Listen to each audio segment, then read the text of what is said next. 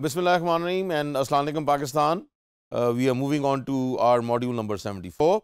And what we saw in the previous modules was that we talked about the international developments which took place in the USA and also the international developments which took place in the UK. And in both cases, what we see is that one, there was the Watergate scandal, and two, in the UK, we see that there was the BCCI scandal, which was followed by the Barings Bank scandal. And these scandals had immense repercussions on the corporate frameworks, corporate audits, and corporate financials of large corporations around the world. Now, ladies and gentlemen, today we are going to be looking at something which is very important, because what we see is that different committees were formed, and as a result of those committees, what we see is that different reports were generated for implementation. Now, one of the most famous reports in corporate governance is called the Cadbury report, and this Cadbury committee report basically chalked out the way forward in a better way for all corporate governance practitioners and all corporations. Now, what we see is that the committee, the Cadbury committee,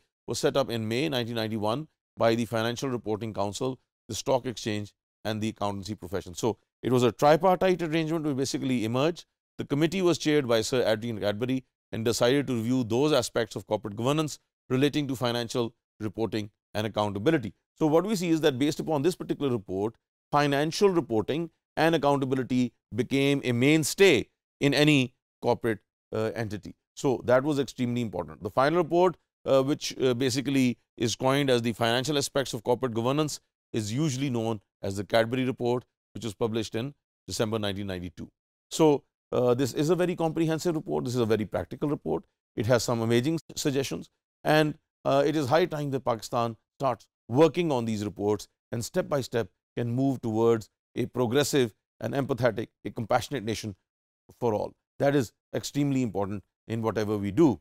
Now, what we see, the objectives of the Cadbury committee was to uplift the low level of confidence both in financial reporting and the ability of auditors to provide safeguards. And secondly, to review the structure, the rights and the role of the board of directors, the shareholders and the auditors by making them more effective. So, when we are talking about effectiveness, then we basically are talking about technical astuteness and how technically everyone could be made aware of the possibilities which basically were embedded in it, and how they would ensure that appropriate safeguards could also be implemented across the board and across all the countries to address various aspects of accounting profession to raise the standard of corporate governance. So, these were again two major objectives: one, to address various aspects of accounting profession, and two, to raise the standard of corporate governance.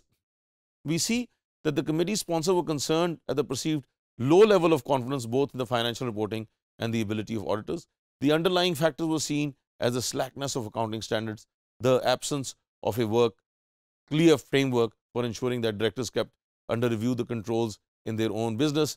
And what we see is that there was this elimination of having alternate books and then having alternate books, and more focus was on how to ensure that the rules and regulations were followed in totality, and therefore there would be no apprehension or there would be no slackness.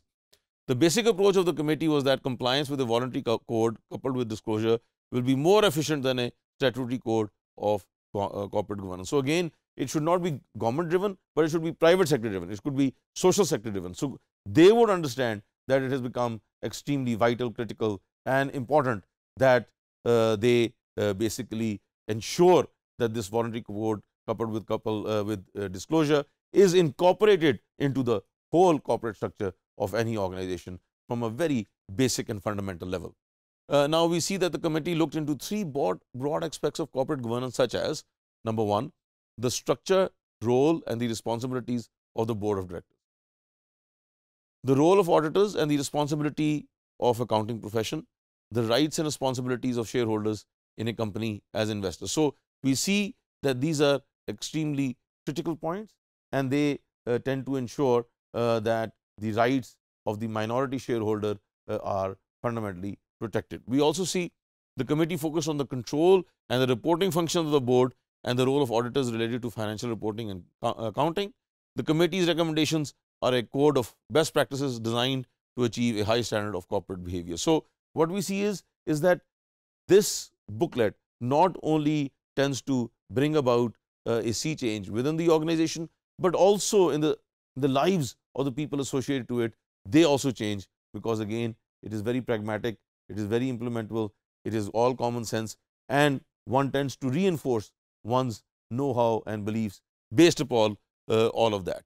We also see that all the proposals of the committee were aimed to strengthen the unitary board system, enhance its efficiency and effectiveness. So there was also an element of centralization to ensure that all provinces across the board understand what this law is about, how it can be practiced, what are the punishments which are related to it, and how can they ensure that things are done in a better way rather than disperse actions taking place from office to office. So the whole organization should get involved into the certification, and to ensure that later on it can contribute in a far better way to the organization and to community at large.